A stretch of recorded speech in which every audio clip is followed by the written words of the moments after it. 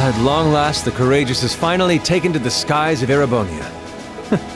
I feel like a mother hen watching her chicks leave the nest. I'll take your word for it. This may sound a bit forward of me to say, but it sounds like you had some hurdles getting this project together. It was no easy ride, I'll say that. I doubt it would have come together without the prince's unwavering dedication and tireless work.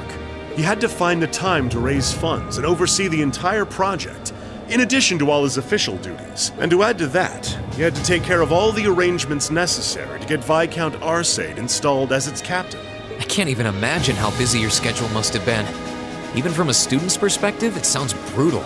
Well, for this ship to have any weight as a deterrent, I needed the Viscount. Thankfully, he agreed to my request. My plan is to create a neutral third power capable of acting independently of our nation's two competing factions.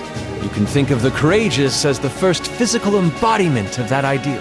A third party, huh? I feel like I'm starting to understand at least part of what it is you're trying to accomplish. The road will be a difficult one, though. True, but this is only the beginning.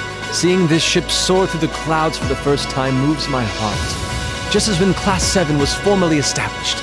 I look forward to seeing what the future holds for the Courageous.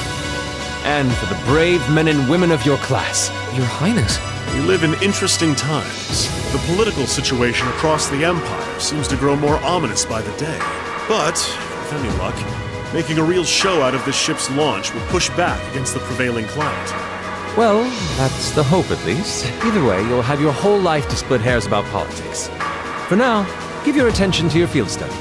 Thank you.